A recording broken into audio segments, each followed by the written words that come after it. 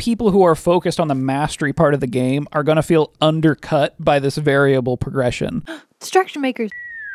Sort of a trend that we've been seeing is that Magic is sort of shifting as it shifts away from sort of competitive play and more towards casual play.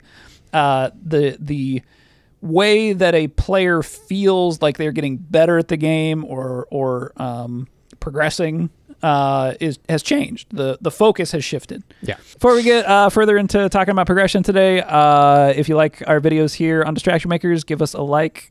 Maybe consider subscribing. And if you're really invested, we have a Discord. We can define progression, clump them together as vertical and horizontal progression. Vertically, the way I think about progression is I tend to have like sort of 6 different categories of progression, 3 for each horizontal and vertical. One being mastery, that's mastering the game interaction itself. Challenge is different challenges the game is sort of delivering to the player. Variable is number going up. That's pretty standard. All that is vertical progression.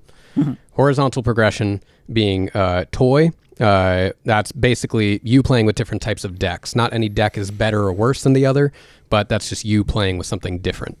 Aesthetics, that's different, types of cards with different looks on them. Deck boxes even, playmats, all that is aesthetic progression. And then social progression would just be like you being a member of the community, expanding your vocabulary, learning more about the game itself. So those are the different categories of progression that I think of. Right. Okay. So part of why I think so many players are sort of kind of feeling this tension with what's going on in Magic right now, and we had a video come out a little bit ago that was talking about how we're sort of seeing Magic change, and I think one of the most the intersection of change here is in the way that players are sort of being rewarded for playing the game now. Is that what is motivating a player in Commander is much different than what motivated a player in like 1v1 Standard. And that a player's playing 1v1 Standard for sort of the vertical progression, and a lot of Commander players are playing for the horizontal progression in this variety and social and aesthetic kind of way, where so I think when it's kind of weird, right? Because in some ways you kind of want these two audiences to almost be separate from each other. At one point they were separate. And right. I think that's where we end up sort of seeing people like, I don't know. Right. Bumping heads, I guess. Right. And so when those two player bases start to mix, you sort of get this mismatch in what those players value, and they start to sort of be in conflict with each other as those axes are operating in two different directions. Yeah. So you get sort of a 1v1 style Magic player come into a Commander environment, and suddenly everybody's like the power level of everybody's deck has to start coming up because they're more focused on how do I design my Commander deck to do a thing and do it every time in a very efficient way. Yeah. And a lot of the things that we end up talking about on our channel are in that, like, okay, well, Commander was intended to be designed in this way that sort of disincentivizes that style of play, but there still is an optimal way to play Commander. And the only way that people don't play optimally in Commander is by choice. This is why Commander in small groups works. It's great. Right? Yeah. Is that when your group, when you've all sort of gotten into the game at the same time and all of your sort of mastery levels are similar, and you're sort of rising together, because inevitably you rise, there's nothing you can really do to stop that. When you're in that environment, I think Commander can shine. Right. But when there's any kind of mismatch here, the minute one person leaves that cube or that group, yeah. and they go and watch hundreds of hours of YouTube videos and get super into deck constructing, and no one else does that, you're going to start butting heads. Something's going to happen. Progression is an inevitability in any game. It's just going to exist. How far progression can go in different ways differs amongst games. Some games, there's not really a lot of toys to choose from or whatever, so there's not a lot of variety. Some games, very easy to master. Magic has always had a very long tail of mastery. Yeah. So the design focus has been on mastery, right? That's kind of what we were talking about in the previous video, is that like when the incentives of design and the player base are in alignment, everything sort of clicks and makes sense, right? Where it's like, well, we're designing for mastery and we're expecting our players to be playing for mastery, Therefore, we are in alignment with our design decisions. And now that we're in the middle of this shift in this weird period of time, players who sought that mastery or have been playing Magic for, like, and franchise players and playing a long time are going, what happened to my mastery? Right. You know? And I think that what has started to shift, it's been going for a little while. Wizards has seemed to start leaning a little bit more into variable progression instead of progression of mastery. And so you're starting to see more power creep than we've seen in previous years. Right. Well, let's talk about variable progression for a minute in terms of its manifestation within Magic. Right. So variable progression is just number go up. It's the most common form of progression that you end up seeing in games. And usually how variable progression used to work was if you got a basic land in a pack or whatever, and when you're building a deck, you go, okay, great, a basic land. But then you get a dual land, and you go, oh, that's better than a basic land, probably, so I'm going to put that in my deck. That's variable progression. You have a card that is now just strictly better than a previous card. Right. And so, like, with Magic, as opposed to sort of maybe a digital game, and you can even see this on Magic Arena, they can kind of bring some of this in, is, you know, in a video game, you can have, like, a level, right? Like, your character is level 1, then level 2, then level 3. Magic doesn't really have that, but you sort of can level up your individual cards, right, by broadening your collection, right? You might have a shock in your deck, and then you upgrade it to a lightning bolt at some point or something like that. Now, it can get more fine-tuned, but that's like a form of mastery of deck building, because at some point it gets beyond like, oh well, yeah, shock is worse than lightning bolt. At a certain point you have to just, you know, figure out like, well, is this spell going to be more optimal for my deck than lightning bolt? And that gets more complex. Right. So I think that's what's so interesting here, and one of the reasons why we probably have seen more power creep as of late is that when you're the example of shock or lightning bolt, right? That's like really straightforward to a player. They read one card. Well, this one does 2 damage for one red, and this one does 3 damage for one red. Obviously, I want the one that does 3 damage. Yeah. And so it's a really easy way to make a player feel like they are getting better, like that their deck is better, that they're better at the game, that they have more power, right? Like that's like a really straightforward thing. And that's usually why variable progression is utilized, is like, it's a really clear way to tell players, hey, you're getting better. This is something that especially games with younger demographics relied on. So the Pokemon trading card game was very good at doing this, still is very good at doing this, and then Yu-Gi-Oh did this for a long time. Probably still does. I don't know.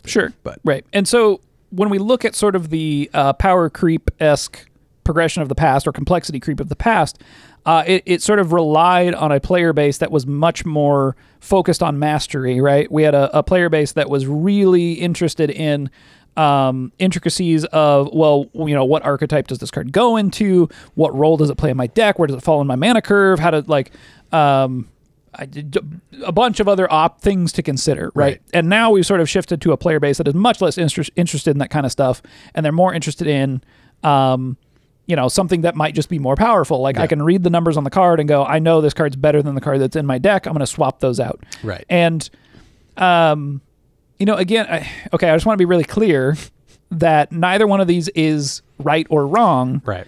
They are just different. Yeah. I think there's going to be people that, because they're so invested in past Magic and past Magic's design philosophies, they're going to see this as like a full negative. So we posted a video recently where we talk about how Magic is changing, and it's changing more geared towards Commander players. And it's so funny because we get a lot of people on here that are, I think, in a similar boat to you. They played a lot at one point in time. Now the game is kind of different. It's not something that they really are as invested in. They don't like Commander quite as much. And then we also get Commander people. They're just like, we just like Commander. So like, it's like there's clearly an audience that is also into this, and they are coming into this with that concept of variable progression. And it's not like a lesser game for these people. Well, I think where things get sticky is that you know, people who are focused on the mastery part of the game are going to feel undercut by this variable progression. That's where I think the weirdness comes in. And when we see, like, you know, these tournament scenes falling apart because cards are just too powerful, that I think can become like you start to sort of feel like, oh, I need to be protective of this. What's going on here? They're making these horrible mistakes. But in reality, they are just serving the majority of the audience, which you are not necessarily that anymore. And that's a frustrating experience. Yeah. To feel like, well, this was my game, and now it feels like it's sort of slipping away. And I also think that Commander players can feel frustrated because they're now on this track of variable progression that they don't necessarily want to be on, but they don't really have a choice. Yeah. If like one person in your group buys a new precon and you guys have been playing with cards that are 5 years old, suddenly everybody's got to buy new stuff because that precon's going to be way more powerful. Right.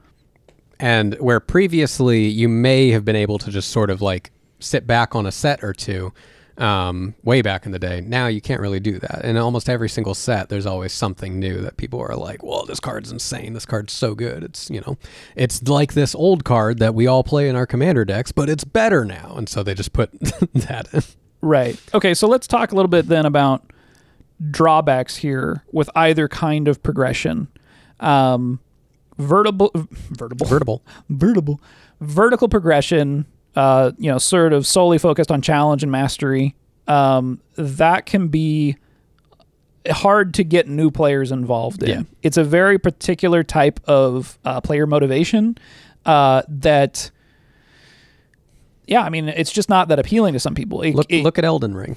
Oh, right. The Souls games are like a great example of this because they have variable progression and it's almost laughably like irrelevant. Really it matters some. It matters but some. Not a lot. And so, but yeah, that game franchise has grown over time, but it's very much a cult following up until Elden Ring. Yeah. And Elden Ring only worked because they allowed players ways of avoiding some of the more challenging things. They allowed players this opportunity to get away from those things. It wasn't the entire experience.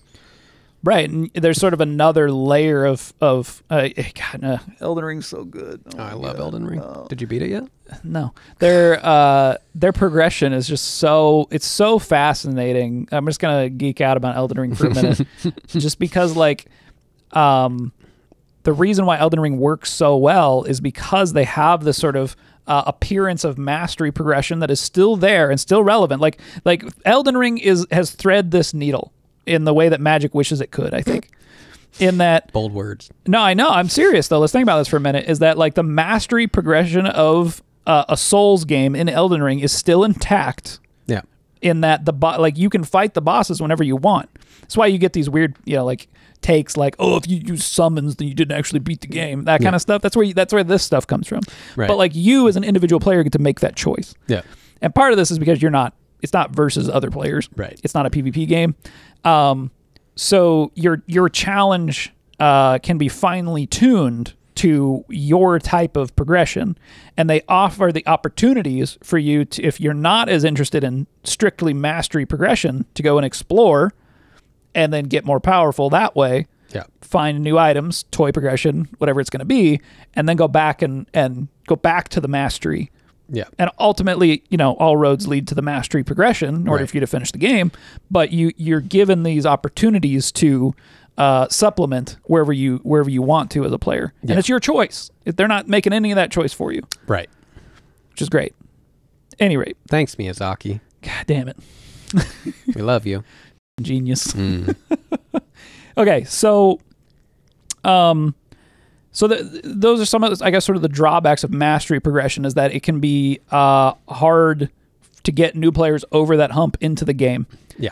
And some of the drawbacks of sort of this horizontal progression in terms of aesthetic change or variety in toy progression, it can become cumbersome. Yeah, it adds a lot of complexity. And Magic has sort of both of these, right? There's a ton, there's 30,000 cards. That's how much more horizontal can you get, right? 30,000 game pieces. So you sort of have to, in some ways, some of that stuff becomes irrelevant as better cards sort of, power creep out other ones. So, Right. we say 30,000, but like there's not 30,000 viable cards. But then you start to get into those cards. Viable. You start to get into those trade-offs where you see some card that's like, oh, well, this card destroys target creature or planeswalker, but also gives me this extra effect. This card also gives me an extra effect and lets me destroy target creature or planeswalker. Which one of those extra effects is better? And Right. it gets way more complex because suddenly it's like you have the same effect, same mana cost, but it does slightly different things, Right. and you don't know if that's a better or worse trade-off. And Well, and what's really fascinating with Commander is you can only have one copy of Right. each card. So like when you get cards that are sort of functionally equivalent, you end up wanting all of them. yeah, And in that way, we can look at sort of the complexity that we're talking about, in that Commander makes that a lot worse.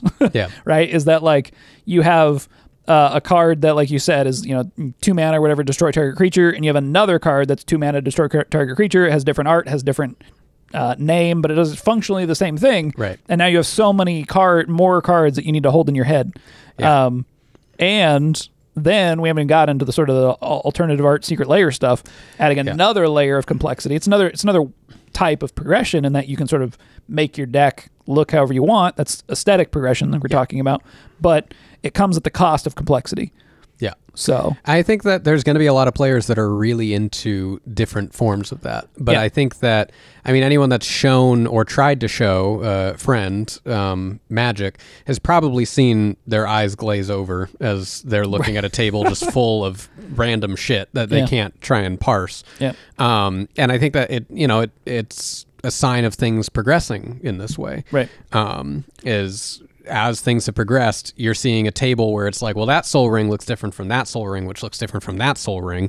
And that card has 2 paragraphs on it, and that card flips over and has other text on that. And like, it's like, how are you going to keep all of that in your head? Yeah. And I think that, honestly, that the Foundations set coming out is going to be so important. Very excited for that. As long as it's, I think now is the time. I think Magic needs a little bit of a reset. All right, how do we wrap this thing up? Lessons learned. Right. Design takeaways, things to consider. Different types of progression is very important. And also giving your players the choice of sort of different ways that they want to progress. That's one thing Magic has done pretty well. Elden Ring does really well. However, you have to keep in mind that some of these types of progression can be in conflict. And that if your sort of mastery progression gets in the way of someone else who is looking for like social progression, you're going to have a conflict in your player base. Different players are going to have different interests depending on that type of game. Some players are not going to like something like, the Binding of Isaac or whatever, that resets every single time and you don't get any sort of progress outside of that. Some players are going to be annoyed by that. Other players think it's really exciting and they really want to try and get better and they want to learn and become better players. And so, I don't know. No one progression is bad. Every bit of progression gives a different type of feeling to your game. Right. There's different answers for different audiences. Yes.